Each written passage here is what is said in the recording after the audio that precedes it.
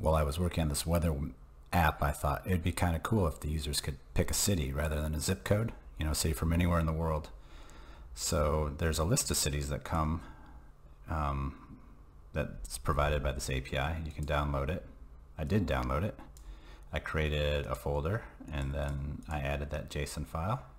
And it's really simple to load that into your application. You just have to do two things. The first is to import the file. So I imported, you know, I have a path to it and I called it data. And the second very important thing is in this tsconfig JSON, you have to add this line here, resolve JSON module true.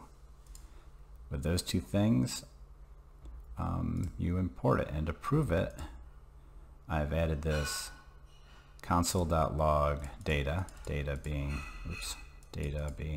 this data here, and that's it. So let's run it and see what happens.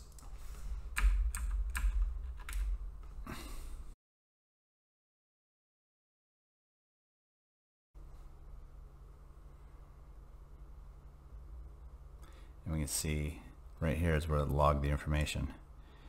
And you can see that there are tens of thousands of records in here. So anyway, that's all there is to it. Super easy.